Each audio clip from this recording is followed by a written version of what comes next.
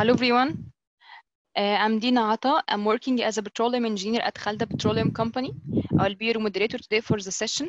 I want to welcome all of you, and I want to welcome you, Engineer Enrico. Engineer Hello. Enrico. Hello, Engineer Enrico. He will be our speaker today. Let me introduce him to you.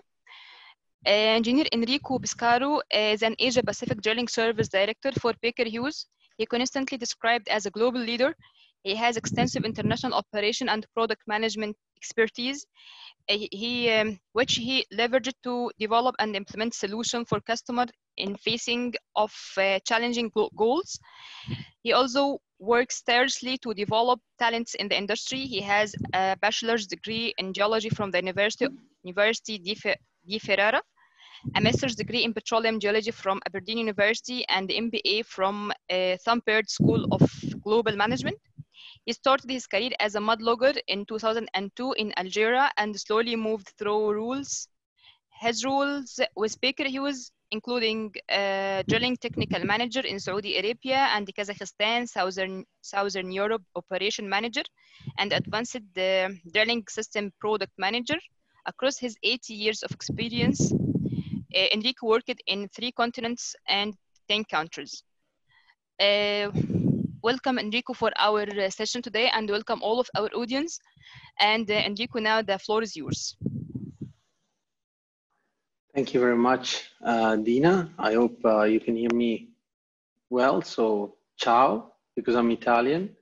Salam alaikum, because I work in Saudi for 2 years, also in Dubai. And namaste, because in this time, I think namaste is a greeting that you don't need to touch anybody. So it's very appropriate. So welcome everybody. Thanks for spending the next hour with me. I'm really honored to be here. So the first thing I would like to do is to maybe tell you something about myself. You know, if you come to somebody, that person should present himself. So I divided my presentation in 3 rows. On the first one is where I started as a mud logger in the desert, like probably some of you have as well. The picture on the top right is my first real team in Kazakhstan, where I worked for 1.5 years. The picture in the middle is me now. As you can see, I'm having a wonderful lunch with my colleagues. One of my colleagues is teaching me something. Lead and care are 2 core values that I really believe in. And, you know, some fun in the desert there with the sunglasses. This was Abu Dhabi. The last row is a dinosaurs, which was my passion when I was a kid. I thought I would go and dig dinosaur bone, and here we are having this discussion, not about dinosaurs.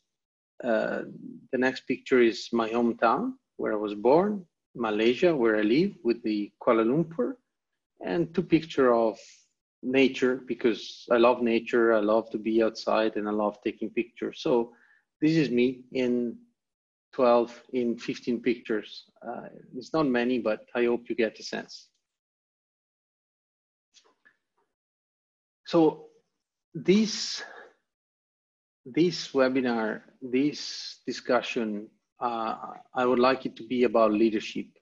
I don't think I have much to teach you in terms of technical stuff. I could tell you how a rotary steerable works, how you drill a well, how you drill an horizontal well. But really what is important to me is that I want you to go back from this lecture thinking that you are a leader. Everyone in this picture in a way is, and I believe in the power of leadership to achieve your goal in life, whatever they might be. So what do leaders do? They are defined as leader because they inspire. So I probably all of you have seen a picture of these people. So you have Gandhi in India, he's not with us anymore. Bill Gates, the founder of Microsoft, now involved with a lot of charities and philanthropic activity. Mother Teresa, again, she devoted her life to others. And Bill Gates, Steve Jobs. I think Steve Jobs, I admire him because of his ability to communicate. So to me, these 4 leaders represent a very important things. 2 of them, they spend their life acting in service of other. So they dedicated lives to other people. And 2 leaders are great communicator, and they brought change in everybody's life. And so that's why these are my 4 leader choice. So why leadership is important? Why to me leadership is more important than how technical you are, or how good you are in petroleum engineering, on drilling engineering, on geoscience. Why leadership is important? Why we should talk more about leadership? So I'm already behind this chart because the oil now it's at $40. It was at 21 when I prepared this presentation. But really, the message of this slide, if you look at the bottom, you have the chart, which has the year on the x-axis and the oil price on the y-axis is divided in 2. 30 years before the year 2000, and you have 2 major oil crises, price crises. And then you have the 20 years after the year 2000, where we had already 4 crises. And, the 4th one, the one that we're living now, we really don't know when it will end. The coronavirus is still rampant in many countries. Oil price, as we know, can fluctuate very much. So my message is that if you are in this industry these days, we must forget what was in the previous almost 50 years now. The new reality is that we are dealing with a very volatile environment where we can expect change at every corner. And without leadership, we will not be able to face the challenges. So for projection, and we know these are true, big companies have cut their capex. BP announced 10,000 layoff, cost reduction, dividend reduction. The recommendation to the operators is make sure that whatever cost you take out, it's a long-term transformation. We don't want to see a lot of cost in our organization anymore. Demand obviously is down because of the coronavirus, there are travel restriction. I used to be on a plane 2-3 times a week, and for the past 3 months I never got a plane. So this is very real, very true, and I know that a lot of us are feeling this pain today. So the industry reacts as usual. The major asks for a discount, and the service company that I also represent say, no, we don't want to give you any discount. We need to keep our profit to deliver good service to you. So I want to show you a major trend, a major trend that is happening in the industry that if you're not already aware, you should be, because that's where the future is. We have a service, like probably some of our competitors as well. We call it iTrack, and this is an important name because I know there's a quiz after, so you need to remember, you know, iTrack, that we have deployed in the North Sea, and basically the rotary steerable system drill itself. There's no need for a directional driller to send a command to the tool and say, go right, go left, go up, go down. The system does it automatically. We are testing it in the North Sea. We will have some run in Asia Pacific, and then I'm sure you will start seeing it in your well, in a well near you very soon. This is happening. Artificial intelligence, machine learning, remote operation, these are all things that are happening in the industry. And that's why, once again, we need to unleash the leader within us, because industry will more and more need leaders rather than purely technical people like in the past. So why you are a leader? Why do I think you're a leader? Because leadership is not about your job. It's not about your job title. It's not about your position.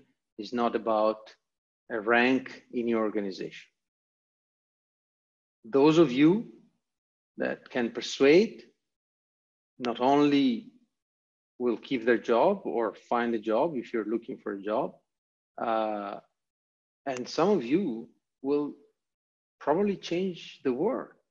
I don't know. There are 550 people. I'm sure that some of you will play a part in changing our world.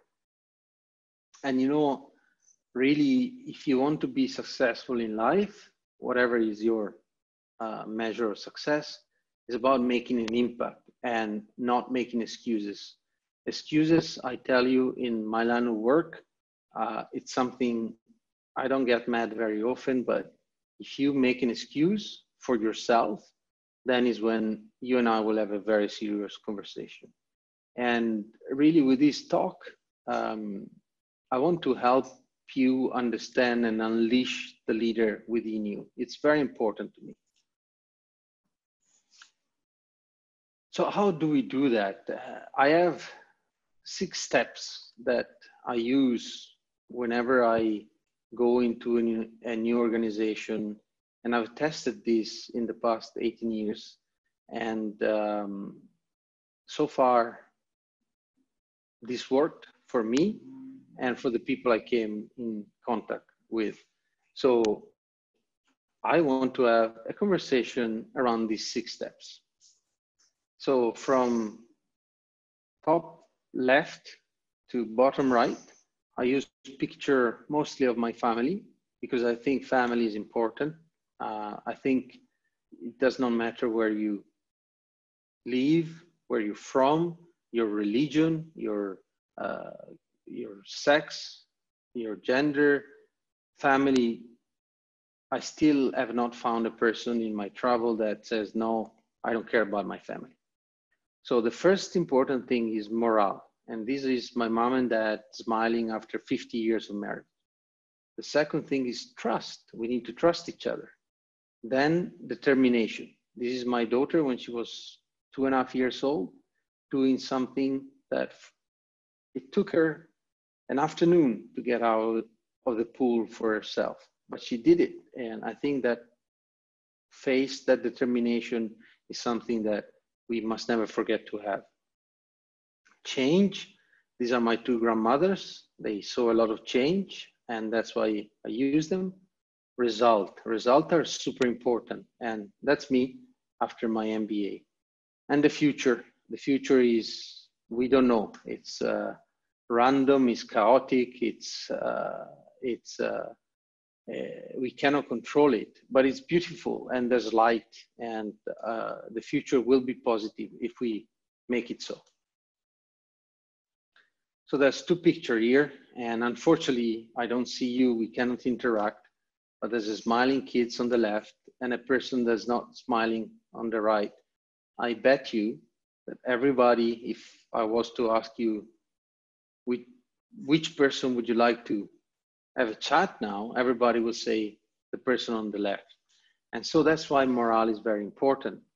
And how do you achieve morale? How, as a leader, you drive morale? Three things. You need to be accountable without boundaries. You need to trust, and you need to communicate exquisitely. Accountability without boundaries. When I say accountability without boundaries, I mean that I don't want to make excuses. Everybody is a champion to make it. If we could not make the Olympic Games for excuses, because everybody will win the gold medal. And we use excuses to say, oh, I didn't do it, but it was not my fault, really. Maybe the wind was against me, or this happened. And why do we use excuses? Because we want to eliminate our fear of failure, right? Yes, we eliminate the fear of failure, but also this freezes us and we cannot really function. So how does a leader can help his team to eliminate excuses? A leader can do this by saying, it is my responsibility. It's my fault. If something goes wrong, it's my fault. Think about this. If you say, oh, Enrico, I didn't make my sale quota, and I tell you, oh, you're horrible at your job, you cannot do your job, or I tell you, I should have helped you filling your pipeline, so you know that you have always a customer where you can make some revenue. Or maybe you give a presentation to me, and at the end of the presentation, I tell you, oh, you did an horrible job. Or maybe I tell you, it's my fault if your presentation was not good because I did not make it clear what I wanted to achieve from the presentation. So you see, by making me accountable, then I take away your fear of failure. And I also encourage you to learn. I have only one exception, okay? Godzilla. I like movies, and if Godzilla come out of the ocean and hits our rig, then it's not my fault. Respect. So when are people happy? People are happy when our basic needs as human are satisfied. And I'm not talking about, eating or a roof. To be happy, we need to feel that we are respected, right? And I've seen this once again, whether I work in Saudi Arabia, I work in China, I work in the United States, I never found a person that once you give her or him respect is not happy. Also, without respect, there's no trust. And trust, as you know, is the building block of any business. How do you communicate trust? You use your language. You say it. I trust you. I empower you. You are a leader. People will listen to your word. And you need to use I trust you. I empower you. I respect you. Repeat it. It's important for people to hear this. Communicate exquisitely. Again, what language do you use to make sure that people understand and follow you? You say, our team, we did it. He or she supported me. I want to thank, and you name that person for the contribution. All these things will create trust in your team. And these are only few examples. Also, to communicate exquisitely, it's very important because you persuade with your language. So if you think about morale and how to reinforce it, you need to use you versus I and we versus I. You need to tell your team member that you did a great job. We win. We achieve this together. You will see your team always listen to you. And every time I say I, instead of saying we, they will not see you as a good leader. Why did I use now this picture? I use this picture because Domino's Pizza won the trust of the customer in India with a product that certainly is not Indian. Everybody know that pizza is from Italy, but Domino Pizza won the trust of the customer in India. So how do you win the trust of your team? You need to be refreshingly candid. Again, you see, communicate exquisitely, and you need to be very confident in your why. Exude means very confident, extremely confident. It needs to come out of your pores, right? I'm Italian, so everybody tells me, oh, Enrico, you always talk with your hands, right? And passion is certainly good. Everybody likes a passionate leader. But if you really want people to listen to you, and if you want people to appreciate your candor, appreciate what you say, you need to use data and facts. You also need to be avoiding personal attacks, and especially avoid the past. Nobody likes to hear, oh, but 5 years ago, 2 years ago, 6 months ago, or you did not do good, you did not do a good job. I'm sure all of us have been in this position, and that kills the trust. So if you use data and facts and you don't attack people and you avoid the past, people will accept your feedback.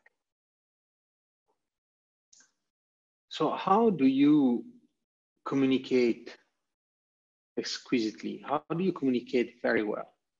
You need to be very intimate with your topic. So this is what I do. And that's a suggestion I give you that you can do from tomorrow. Okay? When you need to speak with your manager, or when you need to speak with your team, or when you have to give a presentation, or when you speak with your customer, etc., you need to be able to compress your topic in 30 seconds. If you can do that, then you will know that you understand your topic very well. And the first 30 seconds, you will convince your audience that you know what you're doing. And then that 30 seconds can expand. But you need to be able to say what you want to say in 30 seconds. What I do, I write it down the first time. Probably the first time it takes me 2 minutes. And then I chip it and I take it away until I can say it in 30 seconds. Try this. This is super empowering. Be 2 steps ahead. Don't stop at the first question. Always ask yourself 2 or 3 questions, right? Because people like detail, especially in our business. And it's extremely important that you are in the detail. Even if you are a leader, let's say you are a vice president or a president, you still need to know what the person in the workshop, on the rig site, etc., does, because you can, with a simple word, with a simple 30 seconds, really motivate this person to do better. This is very important to me. Your why. And I use the why as Simon Sinek, he wrote a famous book. Many of you have read it, I'm sure. It's called Start With Why.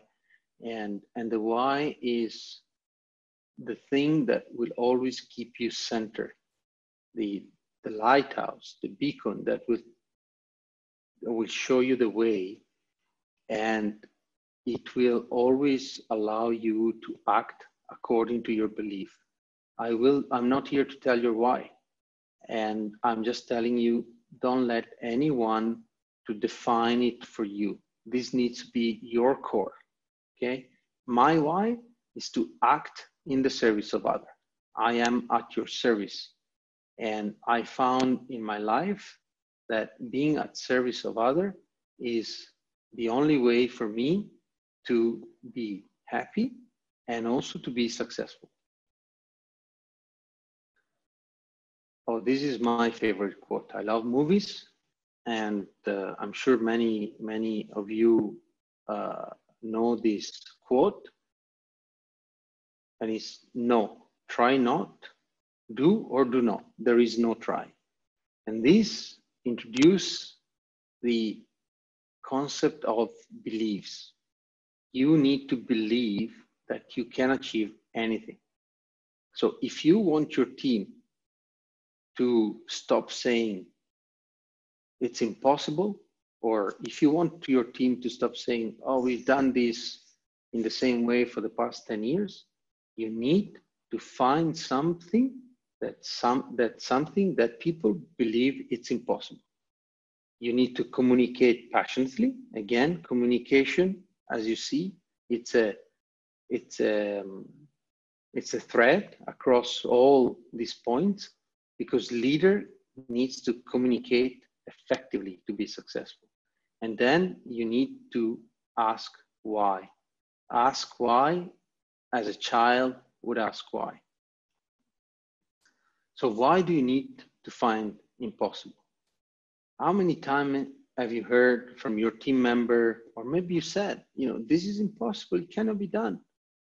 So find one.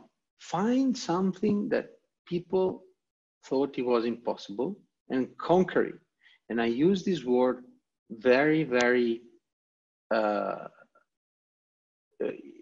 use this particular word because it's important that you conquer the impossible, just like you conquer the Everest or you conquer a record.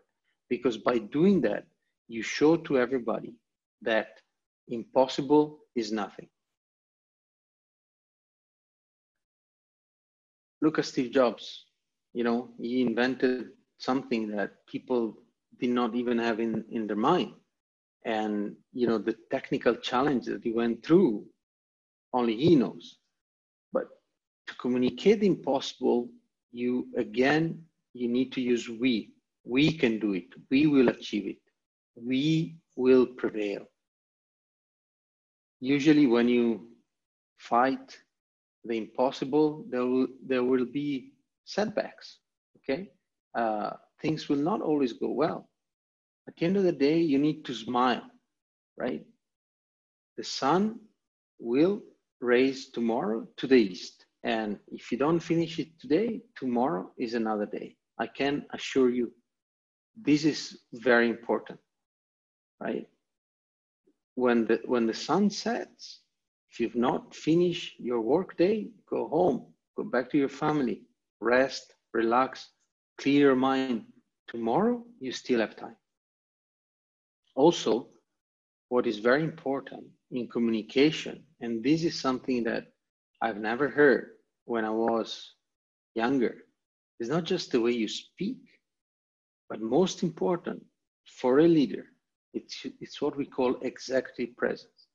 So let's go back to the smile, right? To the picture of the little kid I show in one of my first slides. I am sure you still remember that beautiful smile. So try and go in the office every day with that smile. It does not matter which rank, position, job title. People will follow you. And when people follow you, you are a leader. Go in the office every day like this. Nobody will follow you. It's difficult, I know, it's not easy. But when you smile, all the psychiatrists say that when you smile in front of the mirror, you activate the positive aspect of your brain. So smile, walk, shake hands. Okay, no, now you cannot shake hands really, but have a present. Show that you believe that a team can achieve anything. Because if you show it, people will follow you. Asking why, this is super important. Ask open-ended questions. don't ask questions that require a yes or no. Once you get the first answer, continue asking. Why? It's annoying. I want you to be annoying. Annoying like kids that is 2 years old, right? 3 years old. They never stop asking. Why they never stop asking? Because they want to learn. And why do they want to learn? Because they know that they have so much to learn. And why do they want to learn? Because they want to become adults, right? And why do they want to become adults? Because they want to be a leader one day. They want to do the things that adults do, right? And so please never stop asking, because the moment a leader stop asking, then nobody will ask questions and the status quo will be accepted. Change. This slide is about change, and you can see, you know, big mobile phones, small mobile phone, big computer, big computer, small computer, Mario Bros, etc. Change is everywhere, and change is faster than ever. So, as a leader, we need to teach something that do not teach in school. How do you learn to manage change, to embrace change? You do this by fostering the curiosity, always look for the learning, and build resilience.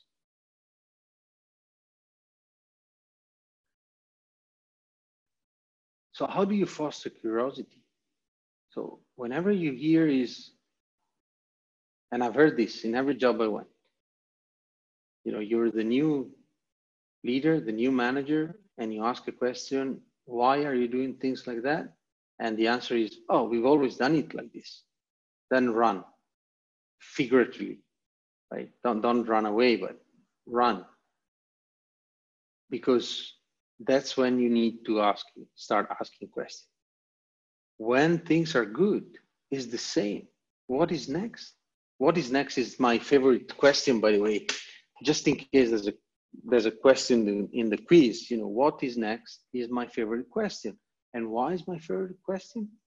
Because if you have one success and you say, you celebrate the success, it's good. I like to celebrate. I like to go out. I like to have a nice meal. But then what is next? What are we going to do better the next time? Because there's always space for improvement. And if you don't ask this question, people will continue to do things the way they're done. And when the environment changes, that will not work anymore. And you are back to the first question. We've always done it like this, even if it doesn't work anymore. You need to raise the bar. Raise the bar every day. Be the person that when the team jump a meter, you go and say, okay, guys, let's jump 1 meter and 1 centimeter. And then 1 meter and 2 centimeters. And then until you get to 2 meters, 3 meters, 4 meters. That's how you do it. This is also one of my favorite. Look for the learning. So first of all, who is accountable? You are, as a leader of your team or as a team member. You are accountable, no one else, okay? Another thing that we always say is that, okay, we win or we lose. So now try with your manager, try with your team. We win or we learn. So lose is a bad word, right? Every time we say lose, there's a soccer game, a football game, a baseball game. You know, the audience is big. I cannot say all the sports, but you know, lose is got a bad negative connotation. But learning, especially in our industry, we love to learn. We love to learn new things. We love to experiment new things. So by saying learning, you take away a negative and you replace it with a positive. You put your team in a good mindset. And now it's not that important, right? What is important that you learn. Look, guys, today I made 10 mistakes, but if I learn from them, I'm a better person than yesterday. Of course, please, let's not make the same mistake twice. This is important. So how also you do something that people don't teach you in school, or at least they did not teach me in school. You need to build resilience. Resilience is the resistance, resilience is like a spring. If you pull it, it will go back to its state, right?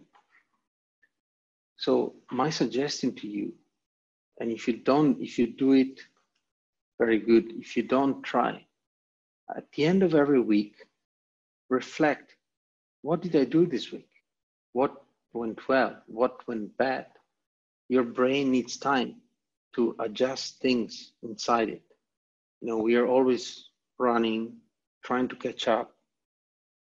If you stop during the weekend and reflect on your week, the little things that are all around your brain will go in place.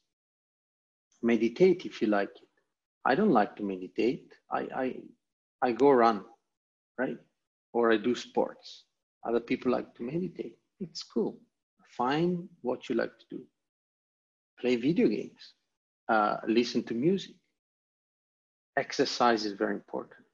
Exercise is very important because if your body is not healthy, your mind will not be.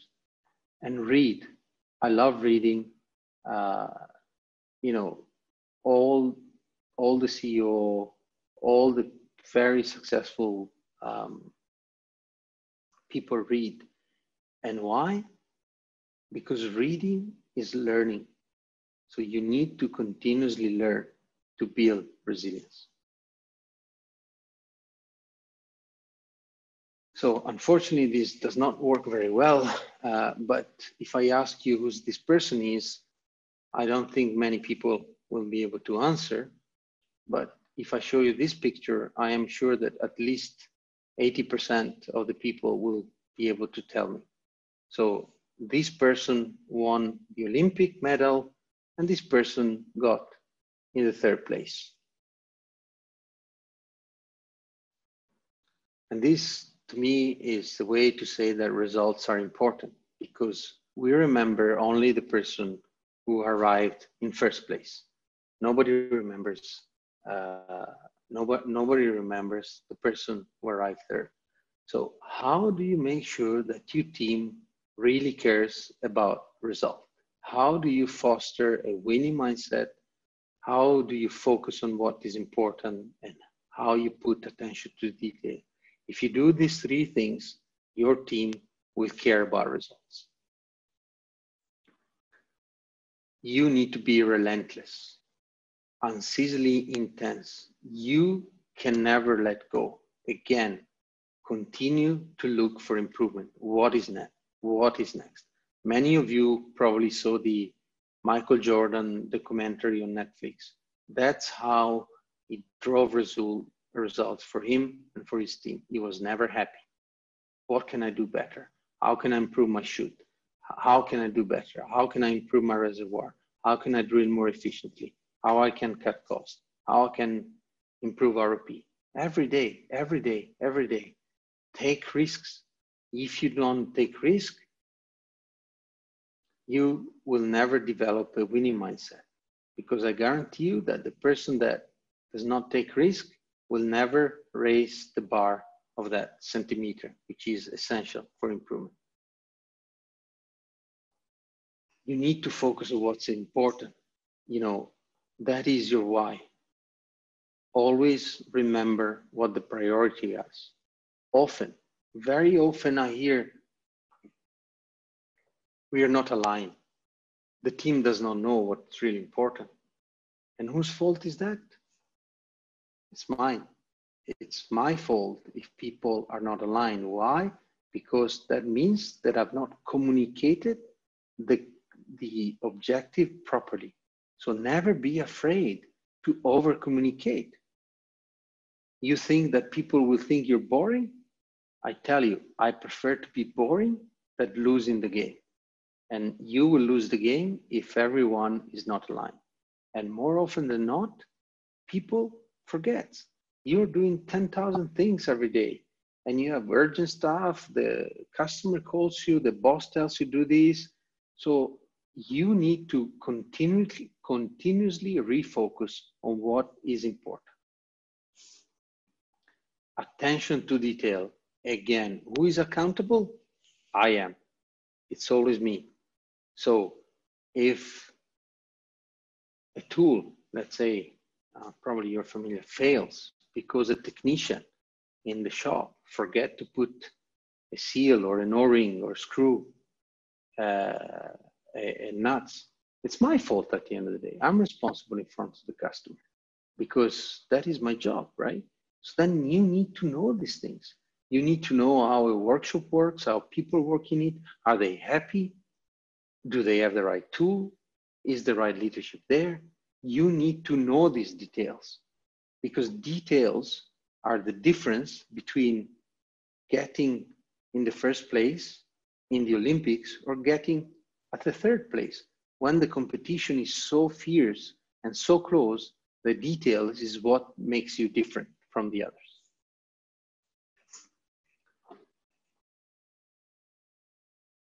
So I thought I was doing this presentation only for students in Egypt. So obviously this slide is heavily skewed toward Egyptian monuments, but I also have the hands of one of the first prehistoric men in the cave. And you know, at the end of the day, mankind always care about leaving a trace. So in Egypt, they built the pyramids. People in cave left their hands on it. In India, they built the Taj Mahal. In Italy, you have the Colosseum. Leaders need to worry about the future, leaving a trace. So how do you do this? You need to build your network, again, take risk, and be at service. How do you build your network? First of all, you need to define your why. Why are you different from everybody else? And being different, it's important because think about a brand. Why do you buy Nike rather than another pair of shoes? Why do you buy Coca-Cola instead of Pepsi? And that is important because, and the reason is that these shoes or beverage or whatever, they differentiate themselves. My suggestion these days is really, if you are not, LinkedIn is a fantastic tool for everyone. No matter where you are in your career, you just finish university, you start in your career, you're a first-time leader, you're a seasoned leader, I believe you should be on LinkedIn because it's where you can build your brand. So a couple of suggestions if you do that. And again, I don't know how many students are here, how many people have a job or not, but don't try to sell yourself or sell your product immediately. Don't send messages to everyone. Do not rush. Building your brand takes time and effort, but is very, very important in this day and age where change is constant. I guarantee you that you will, if you are worried about finding a job or keeping your job, your brand will help you to do both. Take risk. Take risk is important. And there's a phrase in the book I read, says shoot bullets, not cannonball. So you imagine you want to hit something. You're not going to shoot a big cannonball first. You're going to shoot small bullet to improve your aim. Then once you know you have the target in sight, you can shoot the cannonball to destroy the target. So probably when you shoot a lot of bullet, a lot will not hit. So fail fast, fail often, fail soon, but don't be afraid of failure. Remember, fear of failure is what makes you create excuse. Fear of failure does not make you take risk. if you don't fail, you cannot learn. If you don't learn, you cannot improve. So don't be afraid of failing. Also trust. One thing I always say and do very often, your leader will trust you more than you trust yourself. I had the same. Somebody trusted me. Somebody gave me the occasion. Somebody gave me the job. I did not believe I could do it, but somebody did. So trust yourself. Trust yourself, because everyone that is listening to this conversation went to university, has got a great culture, has got a great experience. Trust yourself. You are unique and you can bring something unique to the table. Last but not least, be at service. Your life is not a competition, no matter what they tell you. People that tell you that life is competition, these are people that want you to fail, right? Life is not a competition. Be kind to others, lift others. The small success I had, measured by the ability to travel the world and see different places, is because I helped others achieving their goal. I help our customer, I help my team, I help my leader. I never achieve anything because I help myself. So be at service, be kind, put yourself in others' shoes, and magic will happen. I guarantee you that. So in conclusion, the three things I would like you to remember of all that I said is discover your why. Discover why you're doing what you're doing and what is different from the others. If you remember, I use the word communicate exquisitely, communicate passionately, communicate in many of my slides. You need to work on your communication. So I'm Italian, right? And English is not my first language. I'm Italian and I move my hands a lot. In America, they don't like that too much. In other places, it's even considered rude. So you need to learn how to communicate with different people, different culture. This takes a life. I know I will never be done. So if you're not English and you're listening to this conversation, you need to work on your communication every day, every day. And finally, you are a leader. Don't let anyone tell you otherwise. Leaders are not born, leaders are made. And the way I think you can become a leader is by following the 6 steps I suggested here. I have put here a book list because I mentioned book and reading, so this will be shared. But this was my last slide, and thank you very much for listening. Thank you very much for this session, Enrico. It's very, very informative. But I have some questions from the audience. Perfect. Okay. The first one, what happens when everyone wants to be a leader? What happens is that results will come faster, because if you are a leader, no one will make excuses. And when no one makes excuse, things will happen much faster. Also, in a team, in an organization, in a world that is always changing, you know, there will always be a day where somebody's got a problem in his family, a problem, you know, maybe a medical problem, and it might not be in a good mood. So if everyone is in the team is a leader, you will lift everybody up. Remember, leader is not a position.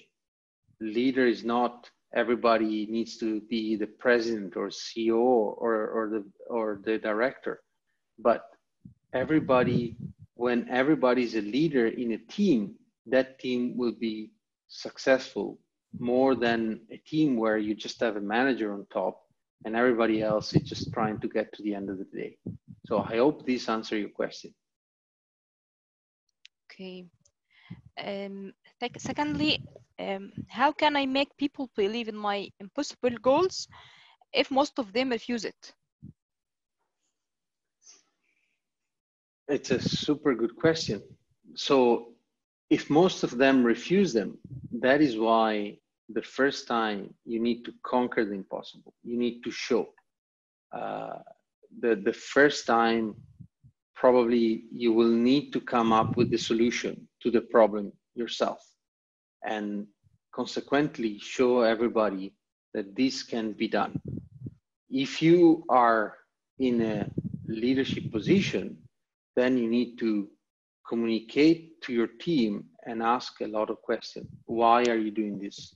Can you do it differently? And then there will always be one or two smart people in the room that will say, yes, actually we can. If you are in, let's say you're not in a position with the team, right? Let's say you are a contributor.